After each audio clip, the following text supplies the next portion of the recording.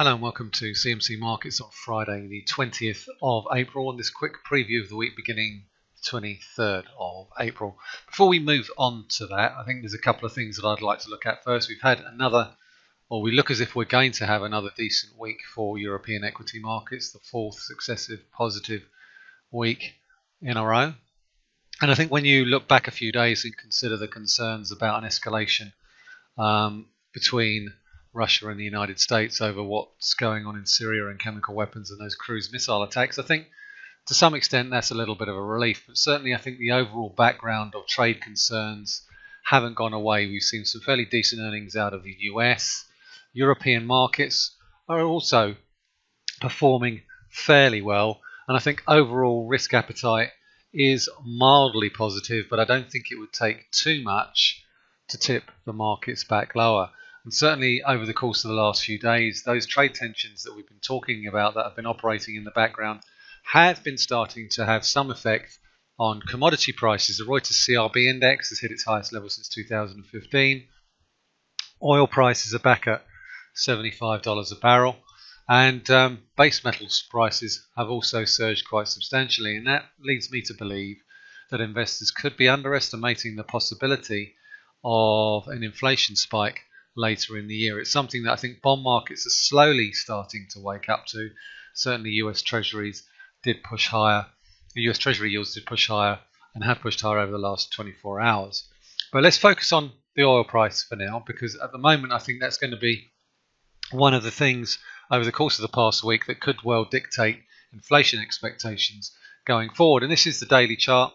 I have looked at this quite a number of times over the course of the past few weeks, and this is our new HTML trading platform that I'm looking at the moment. As you can see, not really that different from the old Flex platform, but certainly think it's much more responsive, and certainly in terms of features, it's much more flexible. You can actually pop out the windows into a new browser tab like so, and then move it around the screen independently of the actual platform.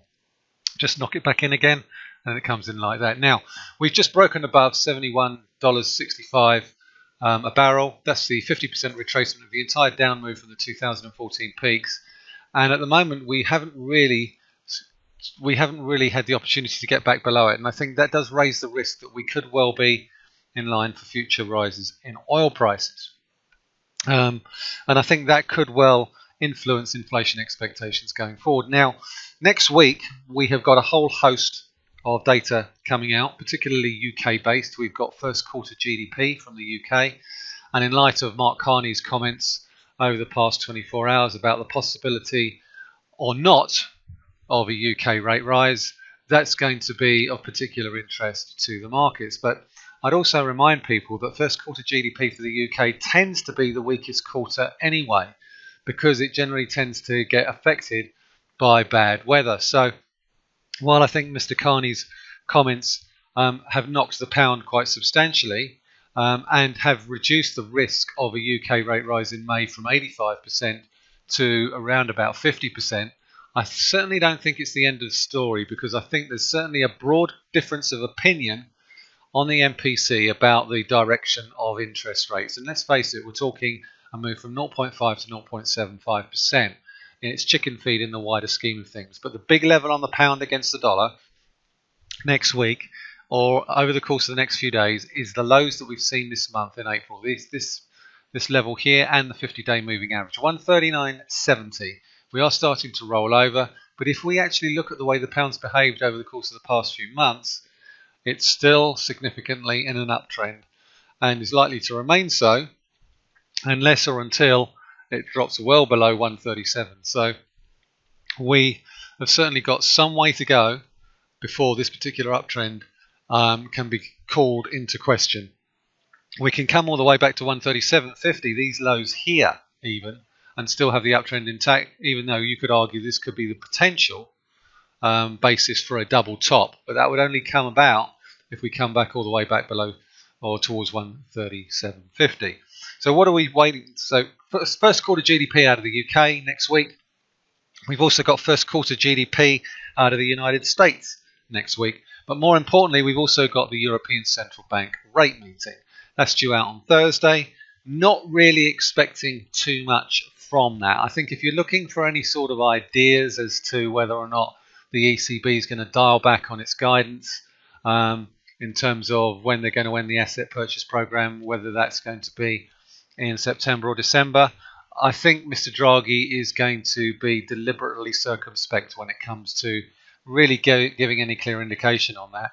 And we've also got flash PMIs from Germany and France due out on Monday, and those numbers have been steadily coming off their highs since the end of last year and are likely to continue to do so in next week's numbers. So I think at the moment there is concern that the ECB is looking to dial back on stimulus at precisely the time when we're getting a little bit of a slowdown in the European economy. And while inflation continues to remain a little bit on the weak side, though how long that will continue to be the case, I think will be largely dependent on how commodity prices behave over the course of the next few days, particularly oil prices, because they could actually act as a brake on demand, a brake on the global economy, and a brake on consumption. It's also a big week for UK banks. Next week we've got the latest first quarter trading updates from Lloyds, Barclays and RBS, and I will be posting a brief note about them on the week ahead update on the website. And Barclays in particular, I think will be a particular interest, given reports that active investor Edward Branson, who owns who's just taken a 5% stake, easy for me to say, through his Sherborne investors, is heading for a showdown with management about his plans to offload the investment banking division. But certainly, I think if indications from US banks are any guide, we will be looking for an improvement in the fortunes of the Barclays Investment Bank, given that has been the area that has been a little bit lackluster over the course of the past few quarters. We've also got a latest Microsoft first quarter trading update. Facebook, in the light of the Cambridge Analytica scandal, first quarter trading update as well on the 25th of April. Okay, so that's it for this week, ladies and gentlemen. Don't forget the Monday market webinar. It'll be hosted by me on Monday, 12:15, as my colleague David decided to give him the day off, or a couple of days off, to enjoy the sunshine.